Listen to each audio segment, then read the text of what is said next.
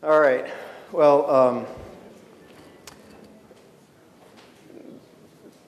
this talk was going to be a little bit more technical, but I kind of changed my mind a little bit from sort of the general feel that Yanni started with and some of the other speakers that I've witnessed have talked about, in that it seems the Agile community in Greece, at least, is trying to maybe do it for real and not just pretend to do Agile. So that's really what I want to talk about, is what does Agile mean, at least from my perspective.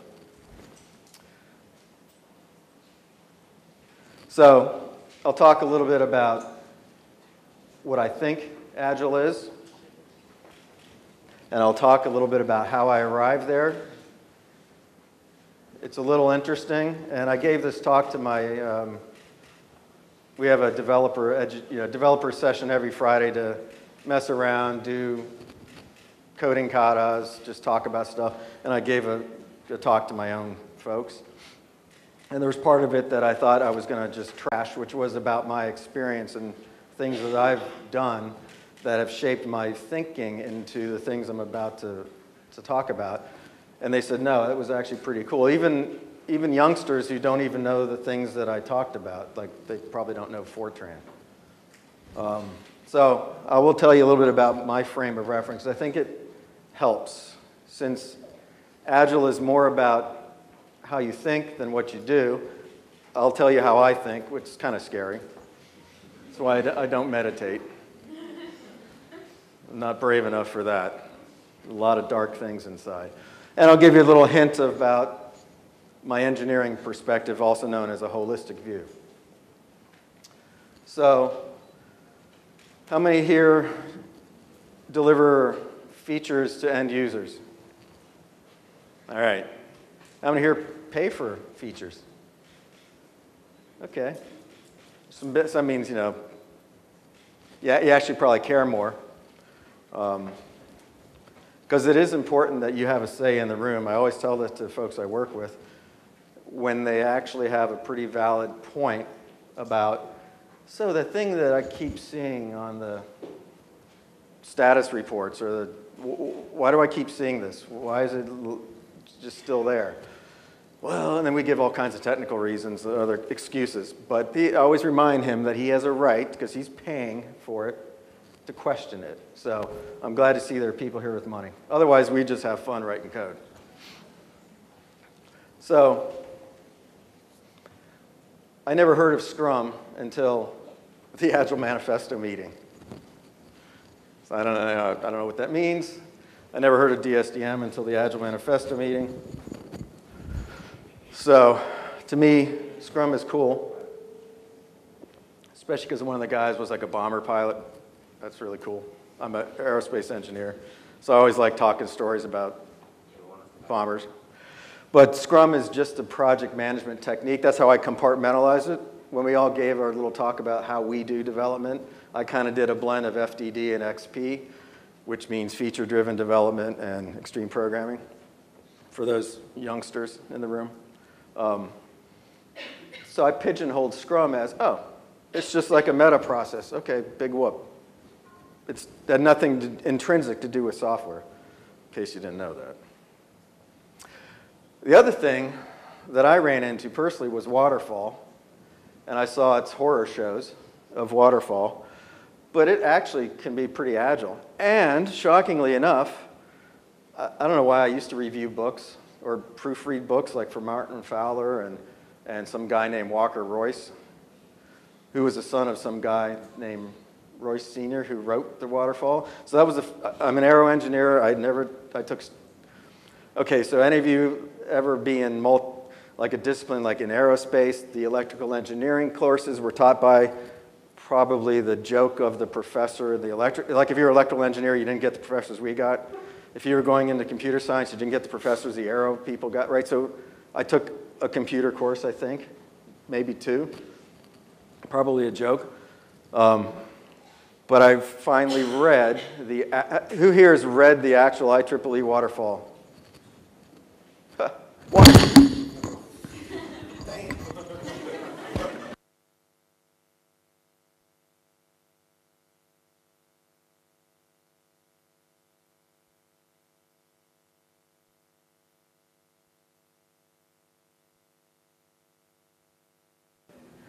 Testing.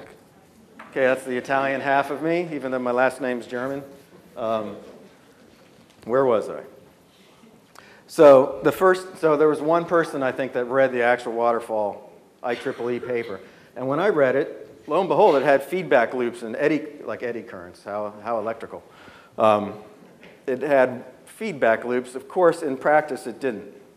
So a lot of things in practice don't reflect reality. Maybe Agile is one. So I jokingly say waterfall can be Agile because when I do features in the ideal state, it's a little bit of requirements, a little bit of design, a little bit of implementation testing. Mix it all up and keep going, right? That's waterfall. Just don't do it 9 months of design, 9 months of requirements, 10 months of design, then implement, and then then test, and then realize you built the wrong thing. So,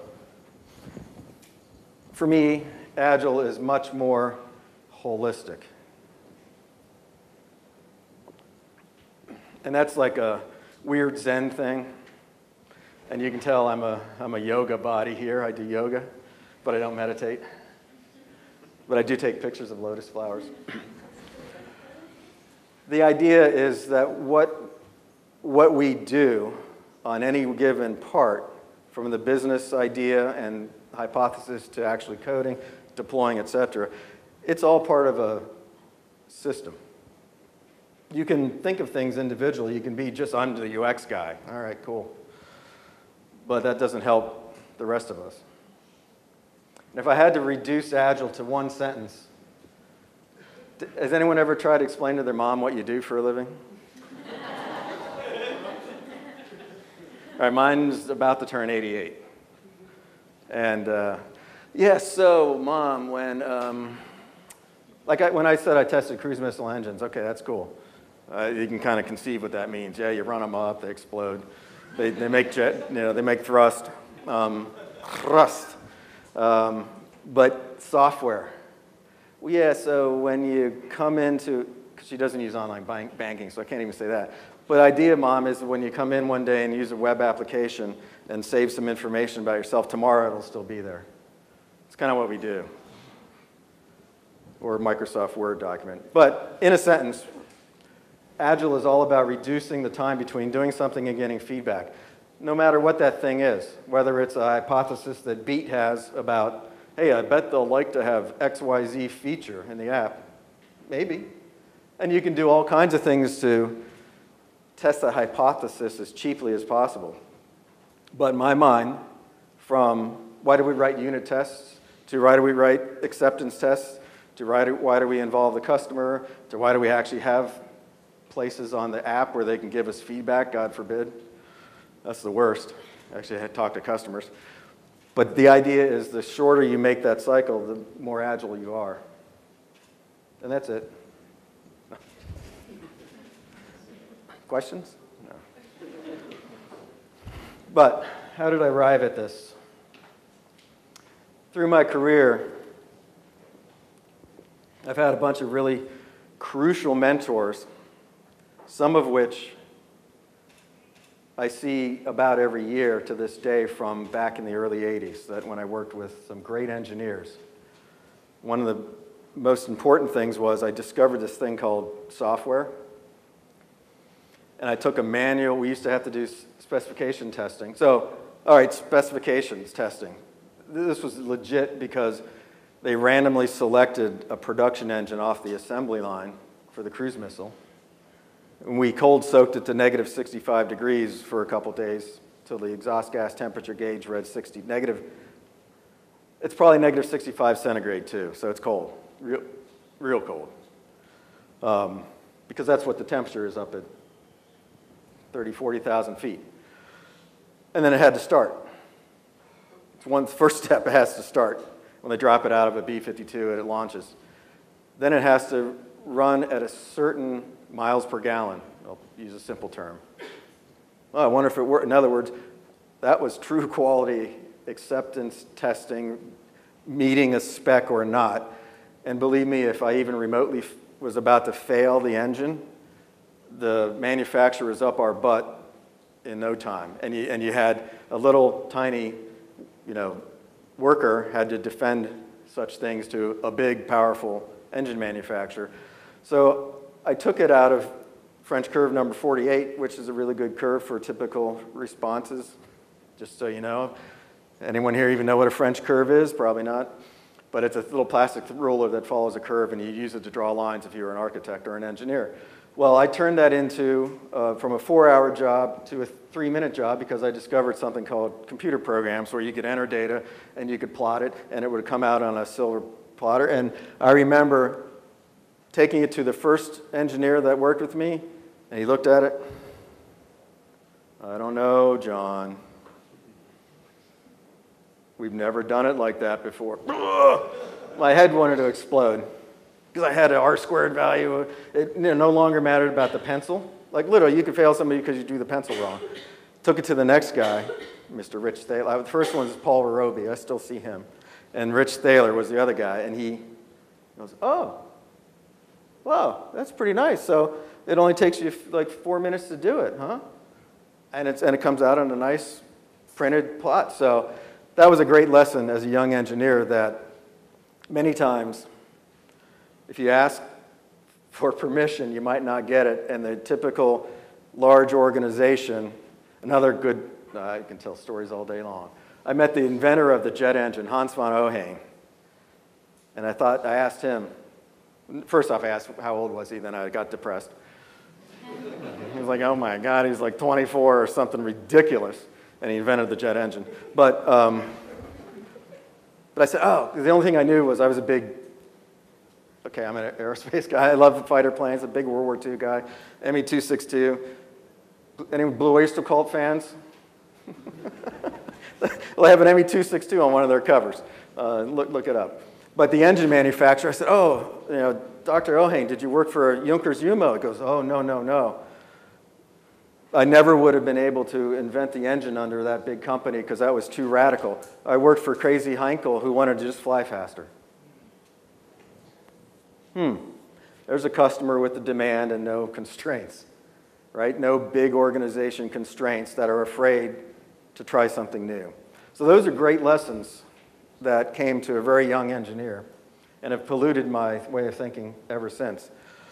So I call myself a software engineer. I don't know if that's true because people from Canada will say, hey, that's an actual profession. Okay, nailed, poser.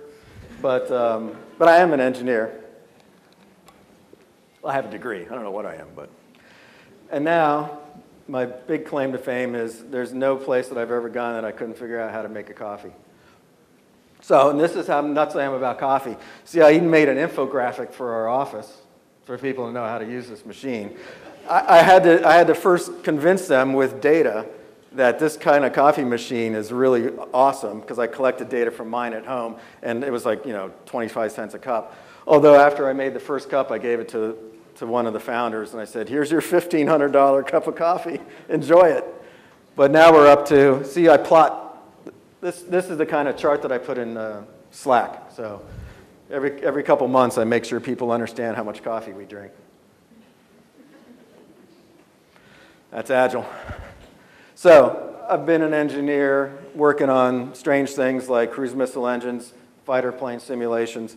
I started my own software development company, and we worked for, shockingly, engineering type projects. And shockingly, we never did the same thing twice. So you can't make a lot of profit that way. But it's fun. Engineers love solving problems, so it was fun. And then Peter Code, one of my mentors, we had an opportunity to form a company called TogetherSoft, and took 10 years and smushed it into 3. And grew a company to 400 some, and luckily sold it. So I've been on all kinds of projects, on all kinds of domains, probably hundreds of different domains. A lot of people think they're unique, but if you're able to abstract, they're not. And then I've worked in the last dozen years on building applications for real end users and trying to make money. I've gone through all kinds of technology. Fortran was, of course, what engineers learn. C was awesome. Can't shoot yourself in the foot any better than with C, maybe assembly, because I've blown up 2 machines with C and assembly.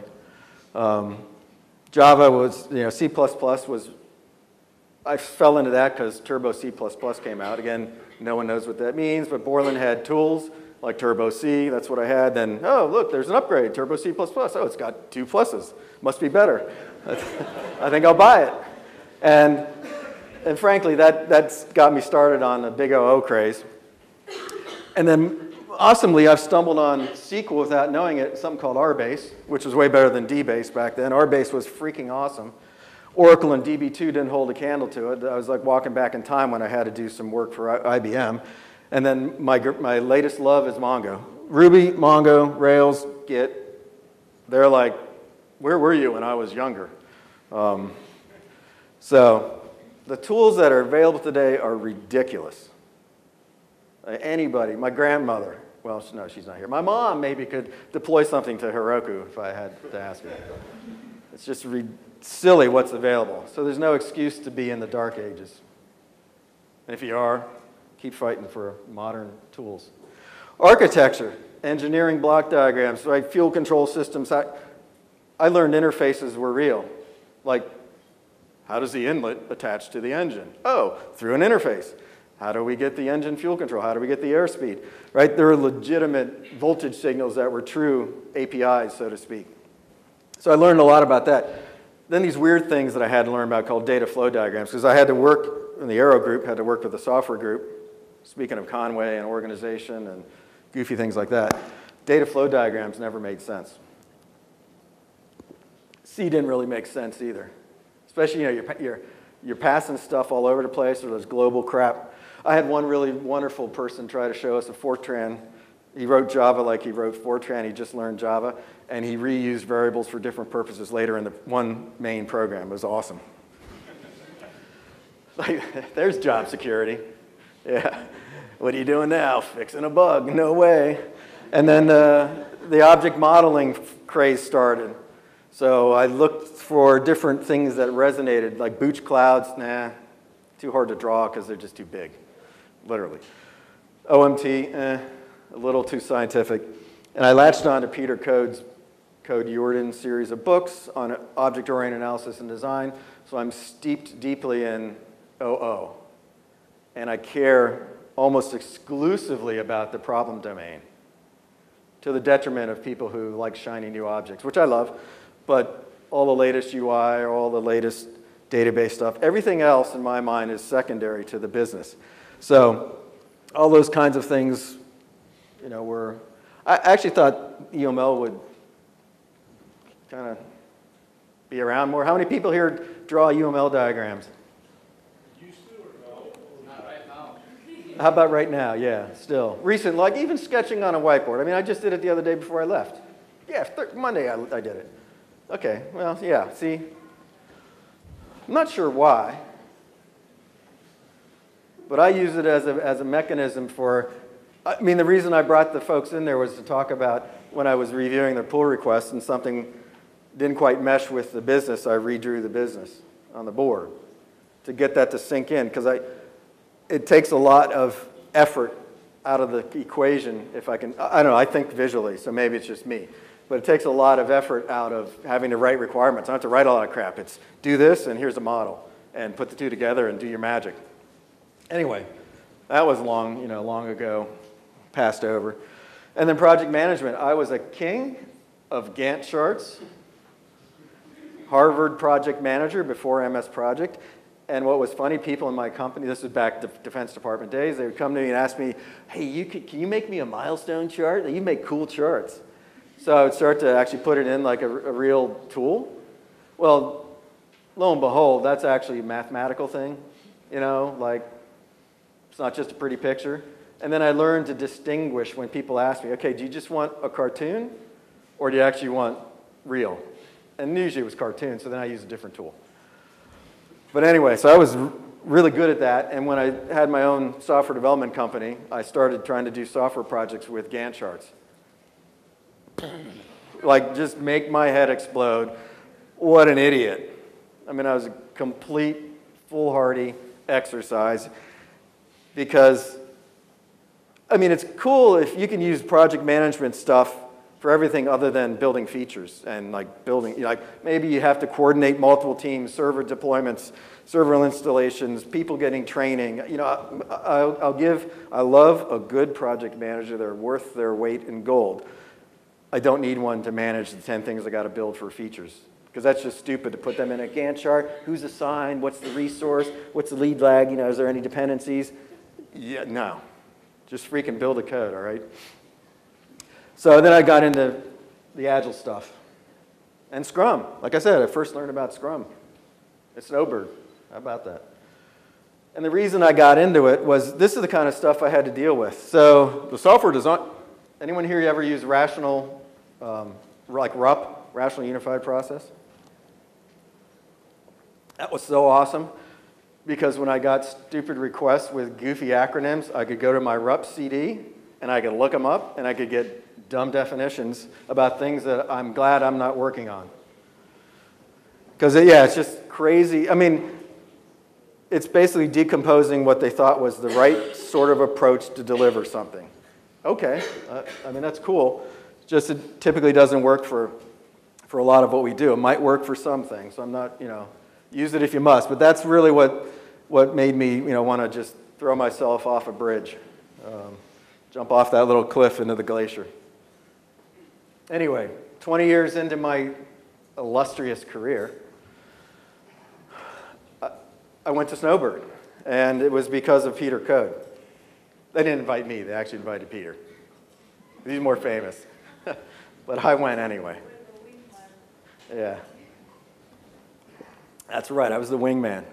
So I went to Snowbird, and we were thinking about Anguilla, which is a nice Caribbean island, the only island I've ever been to for our honeymoon, once and done. I mean, the island, not the honeymoon. But we decided to go to Snowbird because it was a little easier.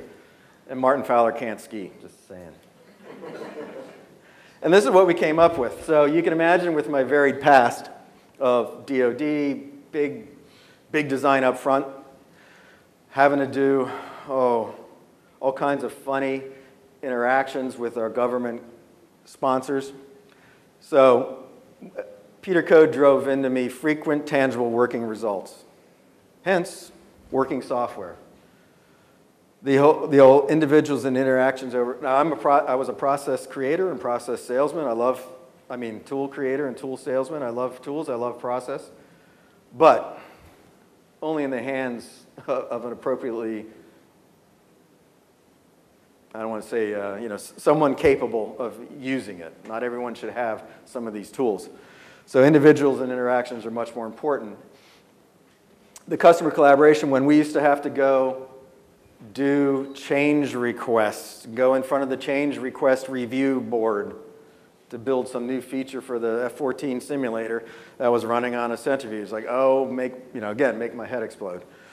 And responding to change. There was one funny thing, my company was selected to build IBM's next generation manufacturing software, shockingly enough. Actually, my company was a subcontractor to the real company who held the contract because we were 5 people. They, go ahead, sue us. You got nothing. I'll give you a microphone. So the other company was big enough, but they wrote us into the contract. Well, they weren't interested in bullet point. Well, it didn't exist yet. This was 95 to 98. There was a thing on the contract that said, put in referential integrity. Anybody here know what RI is? Oh, man. It's a riveting talk.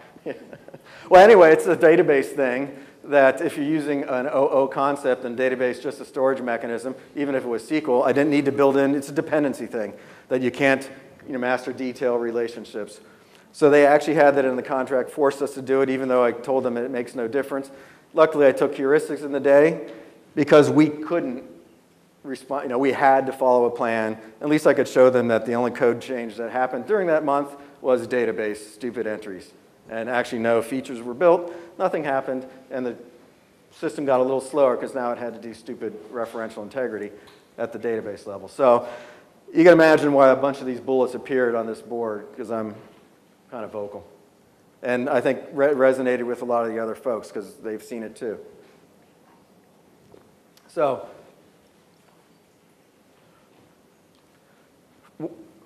any engineers in the room? Any engineers' wives in the room? Wives that are, yeah. Yeah, I mean, engineers are odd people, I think. Aren't they? Are they? Kinda? You're always trying to figure out how things work. I don't know. You're never short of ideas, never short of improvements. But a lot of it has to do with systems thinking, the interdependencies, how stuff works together. I like to say we're often trying to find the, I don't know if this translates, but the sweet spot. So if you have multiple dimensions that you can affect with different design decisions, you're trying to balance them. And that's true whether the most weird one, sweet spot that I ever created was a device that squeezes a cow's tail. Did that translate? It doesn't work in English either. A cow tail squeezer. So that's interesting because it's extreme and harsh conditions, as you can imagine. And it's battery powered, and it had to last, and it had to squeeze enough, and it had to come on at the right times during the day to stimulate digestion, make them fatter sooner so they could be butchered. So that was the most unusual. Now that was pure engineering, not really software. But that's what engineers do. They try to balance what kind of power do I need, how much solenoid, what kind of force do I need. And so we do this all day long as engineers, is think things through from a large perspective. So when I'm doing software, in the beginning, I like to know what it is we're about to build and get just enough requirements in whatever fashion. Sometimes it's a bulleted list. Sometimes I'm sketching UML diagrams and writing things down that way, plus some lists of features.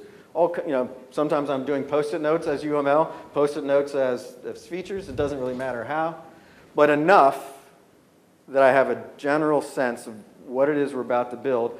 And I like to think of it as I'm looking for risks, and I'm looking to level the playing field in terms of how accurate do we need to be for the next phase.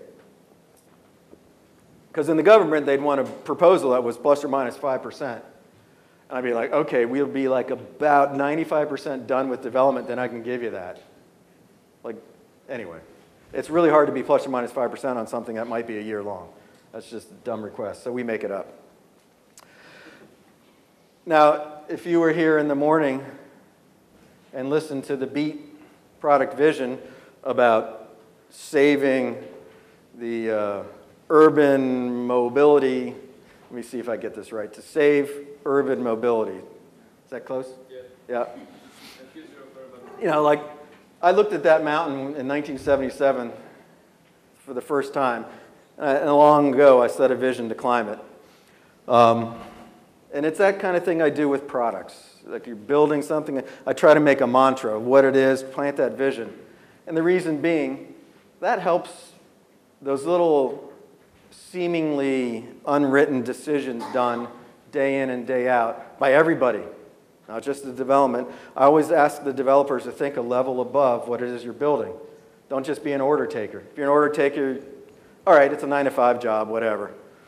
Then, but if you actually want to excel at the craft, it's important you know what you're building it for, and you know the level above. You know the product vision. I'm sure there are things that people can use your vision to be able to bounce things off of and say, are we heading towards the goal or away from it or sideways? So that's another critical part to this holistic view. The domain model, I'm a nut about, and even if it's thrown away, I mean, in the old days with Together, you made a domain model that was the code. Woo! Freaking awesome. It's shocking, because you could actually use it and turn it into ERDs too, and build schemas. And then I would do just enough architecture. Sometimes it's run-of-the-mill. Oh, it's another web app, or it's just a new feature hanging on our existing architecture. Okay, I might not have to do much. Or other times it's, wow, we have to be able to look up the user's credit rating. Oh, how many users do you have? Oh, about 300 million. Do you have unique IDs? No. Okay, well, how do you look them up? Well, we kind of use an inference engine. I'm talking about a credit reporting agency because they're really fascinating because I consulted with one, and they were bringing in companies like Oracle and IBM because they wanted to redesign their database. I'm like, wait, so you have a homegrown database? Yeah. But the guy's like, I forget if he was dead. I mean, it sounds horrible to say, but literally that's how old the system was. Or if they just had like a chunk of program code that they only had the executable part, not the actual source code. It was some funny, like they've been walking out on this thin ice or a limb for a while, and they're like, oh, maybe we should, I don't know, get a new database system. And my gut reaction was, wow. So you're going to two big companies called IBM and Oracle who make general purpose, I think anyway, aren't they general purpose databases? Versus you built this freaking awesome system that could scan 300 million people with fuzzy data and return a credit report in like milliseconds. And I don't know whatever happened to that, I should ask. But stuff like that I care deeply about. If you're telling me you got to do that, ooh, okay. I might care a lot about architecture and test early and test often, prove that I can get something done that's super harsh like that. But a simple web app, I'm just going to bang it out in Rails or something. Don't care. And I always strive for getting something deployed as soon as possible from the get-go of a project. And that's been going on since the mid-90s. I've been able to always deploy. I'm talking about me, like make it simple enough that even I can do it. Now, of course, I also caution people, as we get to a certain point in production, don't let me in on production. That's a bad idea. Because something happens, I'll often react, and maybe not with all the proper sysadmin oversight, shall I say. So here's something that I use when I give like a multi-day long course, in service, whatever you want to call it, on what we actually do in the process. So this shows all the little things that we do and tries to tie them together and tries to show a couple iterations. But the idea is in the beginning, as we have the product idea and we're building models and we're building feature lists, and we have enough that we can get, start coding and start putting things out there and iterate, and et cetera. And along the way, we're doing all the kinds of technical things like behavior-driven development, test-driven development, and other things to also ensure that we've got safety nets in place and that we can move fast with confidence. I'm always bummed that we're only in the like 80% range for code coverage. I envy people that are, I think I envy people that are 100%. I don't know, maybe the last 2% cost twice as much as the first 98. So I'm always careful not to like, yeah, that's too hard to test, don't bother. We'll figure out some other way. So I'm always pragmatic because you don't want to be dogmatic. That would be just doing something for the sake of it's in a bulleted list. So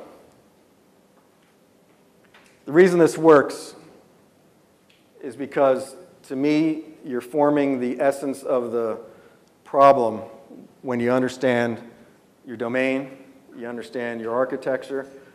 And by architecture, I mean even sometimes, that IBM project, there was an architecture created for essentially how to get data up from the database up to the UI and at a single level. And the idea is to be as consistent as all get out. Like, I don't want cleverness. Like, one team is doing one part of the app. They come up with a different way to dredge data up out of the database and shove it on the UI than another team. Like, no, pick one. The consistency is a real strength. Even if you're consistently mediocre, that's way better than randomly good and randomly mediocre and randomly lousy. Like, make it the same, because I'm really good at grep, and I can even grep an entire code base and change lines of code with really good regex. So if you're consistent, at least you can do that. And I've done it. And the idea is that we're trying to balance the risks so that we don't have extremes of conditions. Like, if you did all the database design up front, that would be dumb. If you did all the UI mockups up front, that would be silly. You have to be a balance of everything that you're trying to deliver. And the technical debt I use as a weapon sometimes. The biggest one was, I think I got a 6-figure deal from Charles Schwab because I was able to hack something on the airplane flying back from a meeting and show it to them. And then when I sent it to the dev team in Russia, they about had a conniption because they knew it was a hack. And they said, but you always say X, Y, Z. They threw my own words against me. But I immediately put on the dev stack, fix it. But at least I could get this hack out the door, get in the early stages. 6 figures is a pretty good sum to get in the door from a company and make money, and then not let the technical debt sit there more than one release cycle. So that's purposeful use of technical debt. And then you just have to keep applying this. So the recursion is really powerful. And as I've already talked a little bit about turning the requirements discussions, this works whether it's a feature or a brand new product. This is a trick question, but what's the most important thing to developing software? Humans. Damn. That's the first time ever someone got it right.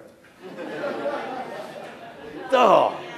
Don't do that, easy. Case of wine. Yeah, you won't be able to get out the door, but it's all right. But that's, no, I mean, a lot of people say requirements, money, and need, No, it's kind of unfortunately people, you know. And I'll go through this fast in the interest of time. But people, process, and tools, all right, really good people, you don't need to tell them to use Scrum. Right? You don't need to tell them to use anything. Really smart people will figure it out. Really smart people doing the same thing over and over again might come up with a process. Really smart people doing things over and over again that go, hey, I bet I can write a script to do that, might create tools. I don't know, just saying. Because I'm lazy. I hate, like the third time I'm doing the same thing, I'm like, you're an idiot. Come on, automate it. And, you know, so be lazy, be impatient. Really good people will save the day. And the other thing is, one of the hardest things about Agile, so Ron Jeffries and I often, he'll say it's easy. Agile's easy. I'm saying, Agile's the hardest. What do you mean it's easy? Oh, it's easy. You just do a handful of things and you're Agile. I'm like, no, it's the hardest because you always have to keep doing things. You always have to be thinking. That's what's hard about Agile is you can't sleep. You can't rest on your laurels. In the old days, if you were following some process, you could say, hey, what are you doing? Well, I'm doing process 67A. Oh, well, who gets that? Well, the people doing 68. Did you ever ask them if they need it? No, I'm just doing this. Okay. So I think Agile is the most challenging because it's always different. If you're doing the same thing over and over again, you're probably not doing it right. Other tips, I always, so even the business people now use this term. Yeah, it's like John says, sneak up, like be quiet, sneak up. It's probably an idiom. But it means to walk quietly and get somewhere without making it too obvious. So sneak up on the answer. You don't always have to build everything. You might have an idea, and maybe you can test that idea with half of everything. You don't have to make everything happen, because what if the idea was bad? Then you only have to waste half the money instead of all the money. So sneaking up on the answer is really kind of a corollary to be lazy.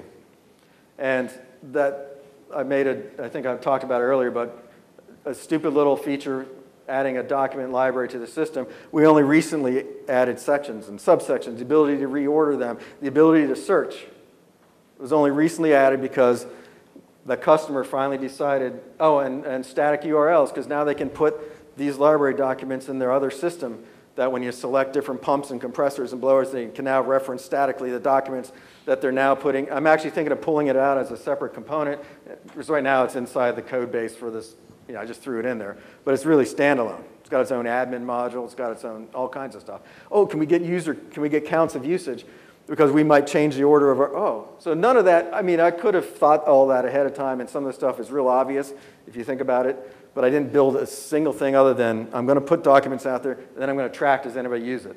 And these guys use the crap out of it, and they want more. Cool. Now that I've validated that's a valuable feature, I'll build more. So that's another important thing. Ever be blocked by something? You're trying to code something and you're blocked? Well, my goal is never to be blocked. And in all kinds of weird ways.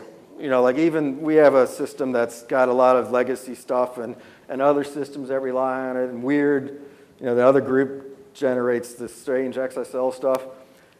And there was some interaction, whether it comes from the app that we're building, there's a little flag, and they had some bug on their end, but he couldn't get our system running on his bot. I was like, look, you don't need our system. Just set the flag. I don't care if you change it in your code to set the flag. Don't be blocked. Don't be waiting for us. Don't be waiting. Always find a way to get around being blocked, at least temporarily. But in my mind, no excuses. You got to get stuff out the door. I don't do planning unless I have to. I don't do estimation. I do planning. I have a complete roadmap with outcomes that I could show you and actual measurements of the outcomes of actual usage. But I don't estimate unless I have to. I no longer even do the sprint planning. I don't do any of that crap anymore. Because long ago, I kind of turned the sprint into just a bucket. It's another bucket. I'll even bastardize versions. It's just another big bucket. I use it more for staging, if I'm interested in kind of big chunks of how I'm thinking the product needs to be built. So Scrum's not Agile, and I don't do all the ceremony, because if it's not paying back, why do it? If you're not getting anything out of it, why should I bother estimating it? Why should I care if I can get 10 things done or 15 things done? Don't care. I just better be doing the right things. Because whether I'm accurate at estimating, like if you force me, and I would tell this to the business people I work with, if you want me to be accurate about that, I'll be accurate. What's it going to cost you? It'll cost you something. Like if you're going to make us care about that stupid line, that's going to cost you. And it won't be more features for less money. It'll just be some stupid, crazy techniques that will probably cause bad behavior. So, you ever see those burn down charts? These are some of the better ones. Some of ours are really hilarious. And we laugh. Like one time the business said, you're doing monthly sprints. I was talking to a friend of mine over on the West Coast. Can you do weekly sprints? Sure. Don't care, right? I mean, because I didn't actually do sprints in the first place. So I turned them to weekly sprints, and they didn't look any better. They're just shorter. But it's it would be hilarious every Monday morning. We'd do the little ceremony, and of course, what do you do with the ones that are left over? Oh, go into the next sprint, of course, because it's just a prioritized list. Don't care. So. And oftentimes, they should put something in our little meeting, our little team room, that triggers on me saying, the Scrum gods will strike me down. Because I do things that are not proper. But I will say, we had a deadline. Can you get XYZ feature done for a trade show that the pump manufacturer industry is having?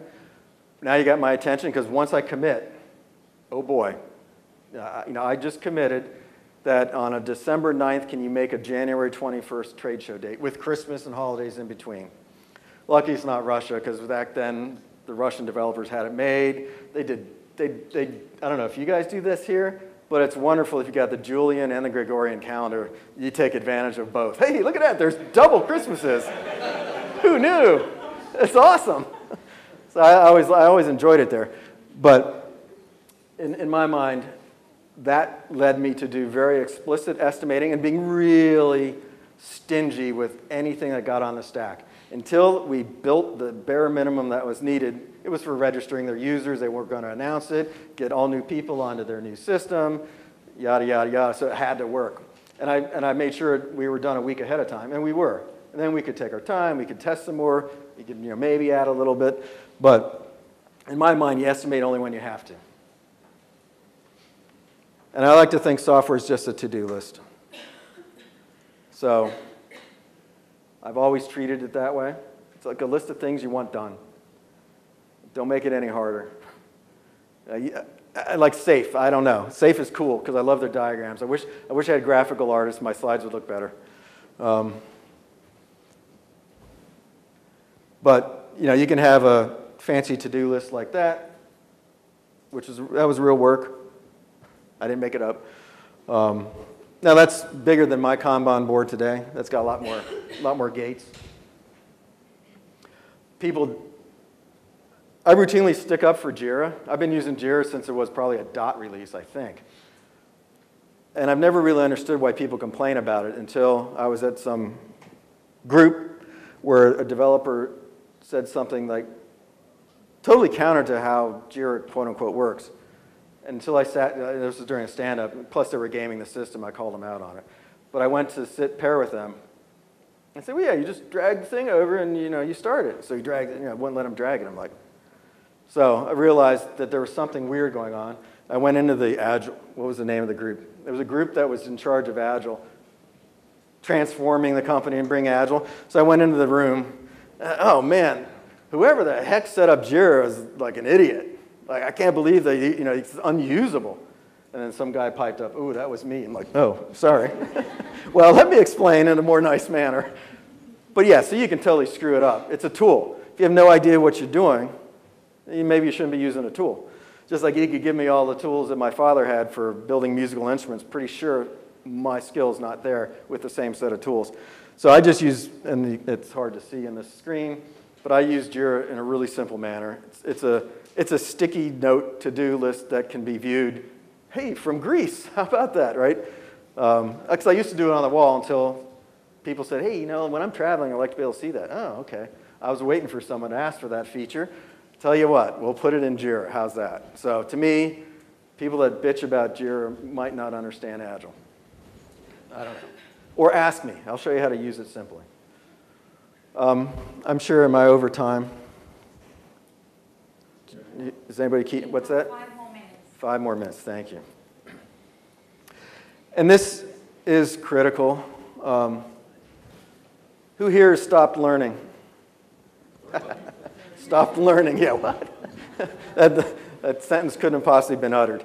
Yeah, our world, especially in software, is pretty darn dynamic, which is good and bad. Like you wish you could kind of maybe rest and do something the same for a while. But the practices that will serve you is understanding the core concepts about modeling, understanding you might not be able to use all the same tools. I went to a .NET project for 6 months, that Kanban board that was sticky. That was .NET, and all I did was find all the cool things that I use everywhere else, just I would Google them. What's the .NET version of Cucumber? Right? They did things like, one day I showed up, we were starting and just building one feature at a time. I showed up, and all of a sudden in the feature test was, and when recipe number 47 is pulled up, I'm like, what's that? Oh, well, we preloaded the database with some fixed data. Well, that's what they'd always done, but that made me like fall out of my chair. Like, what? No, no. Okay, we're going to throw that out. Sorry, wish you'd asked me, because we're going to do better ways with some tools. So I said, all right, let's research how to do factory, like Factory Girl or something like that. How to build data on the fly was part of your test. So there's all kinds of awesome things you can do, and a lot of it you just might need to find the tools that work in your environment, or create some, or mimic them. So I think that's something that's amazing today, is you still have to keep up with all those practices. I personally, why isn't it showing up? Come on. That's odd. It's not showing the same screen. Well, anyway, so another topic that I had was parallel development. I've strived for decades to do single piece flow, which is like a lean concept. And admit software is not quite the same as manufacturing. I've been borrowing a lot from my son, who's in discrete manufacturing and medical device and doing actual machining. But single piece flow is how I try to drive everything we do. And sometimes we achieve it. Like, I think I just deployed some language translations this morning from here, that I did a pull request from phrase app because my Chinese and Italian colleagues just finished something, and they've been bugging me since last week, and I said on Monday I would do it, and now it's Thursday. So I just did it this morning. Pull requests, got it through. The tests all still passed, because sometimes we try to put the actual translations into a test, but people still often write just the text. And if I change the wording of the translation, anyway, you understand. But that kind of thing was single piece flow. I was able to get it out the door. Test passed. Yeah, I think I did it before, took a shower, breakfast, came back. Might have seen it here that all the tests passed. Deployed it to QA, and I just before this meeting, I sent a message on Slack, hey guys, test your Italian and Chinese. So we can do single piece flow, kind of, sort of, but it's hard to do it in the big picture. So I'm not going to say we're there yet, but that's always been an ideal. So we still do topic branches and pull requests, and it still bothers me a little bit that it's a little heavy. Still feels like reducing the gap in time between the feedback might be pairing. So sometimes we mob, sometimes we pair, but often, still not often enough. And so even that, I think, is a challenge. So let me unplug this and try again, because I get your last slide.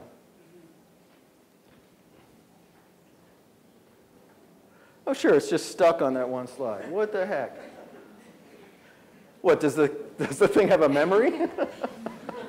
Amazing and very Okay, engaging so presentation. the bottom line is it's hard to be agile. In my mind, it's a lot like mountain climbing, rock climbing, yoga. It starts as a very personal practice. And it's a constant, you're never a master in yoga. Anyone here do yoga? I'm always a student, never a master. You should see my forward bends, they suck. But anything with upper body strength is good. Like I can do a handstand, but yeah. So always a student, and it's the same thing in our A big field. round of applause for Jon.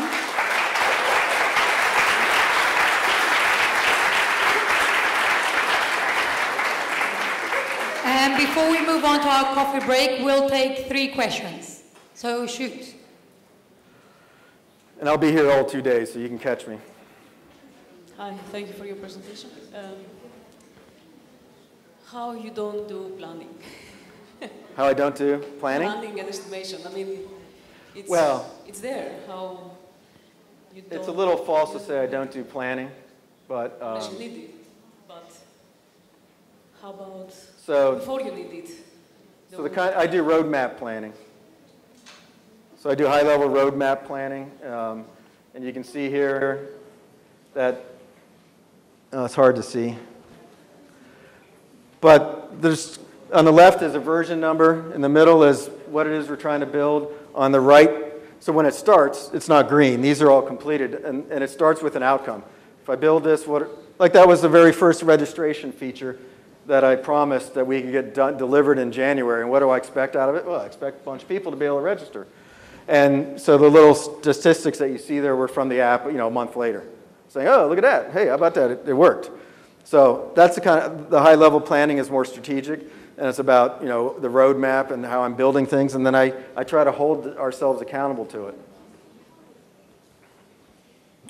Anyone else?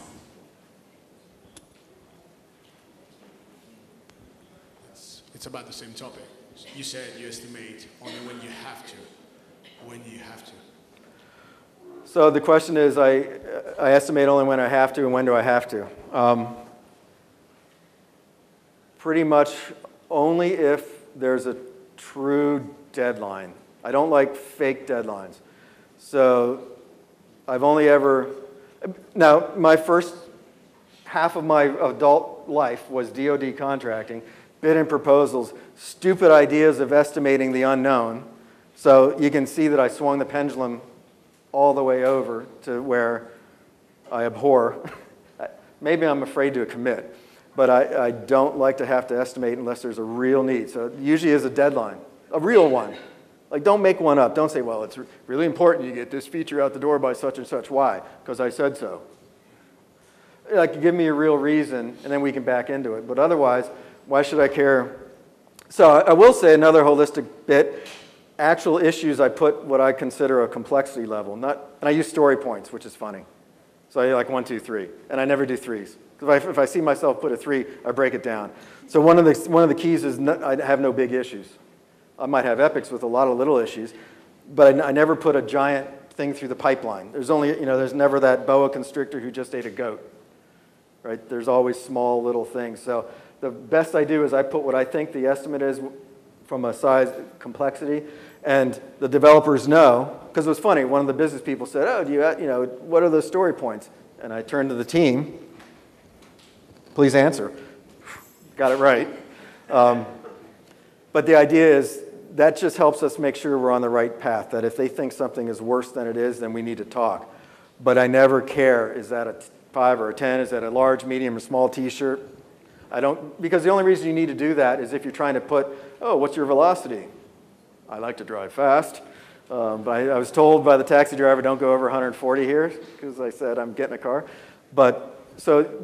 The only real reason to do those kinds of sizing is because you care about them and you're trying to, do something else. I just want to know that the team is working on the right thing at the right time in the right order, and we're doing the best we can, and we have conversations about every one to not make it too expensive, right? So it's a real combination of things that keep it so that I don't have to estimate.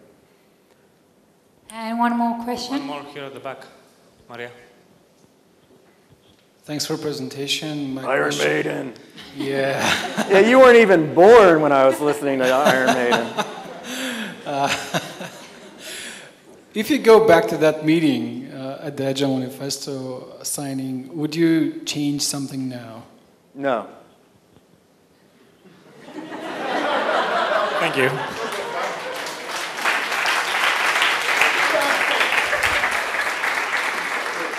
Thank you. Theo,